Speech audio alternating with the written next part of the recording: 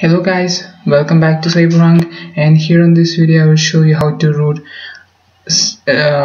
and flash CWM based custom recovery on GALAXY TAB P1000. So first of all, here I have the root file and Odin. So this is a CF rooting kit and this is Odin. So I have provided the download link on the description. And then first of all, you have to put your device into the download mode by pressing volume down key and the power button. So I will show you. So as you can see, I'm on the download mode, and then after putting that in the download mode, you have to open this folder, root Android P1 2.3 gingerbread. So open here, you will find two files. One is Odin and CF rooting kit. So first of all, click on Odin, right click on that, and here you will find run as administrator.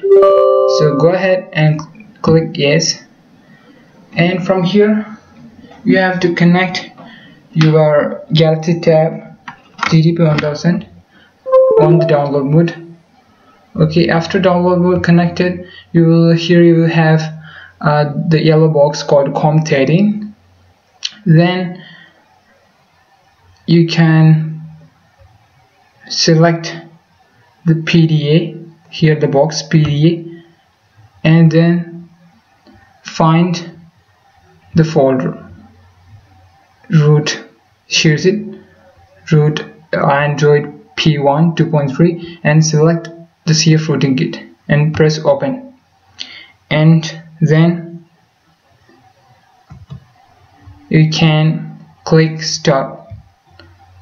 So it's flashing, so just wait after you get the green pass bot on the section. So after that you can disconnect it. That means you have successfully rooted your device.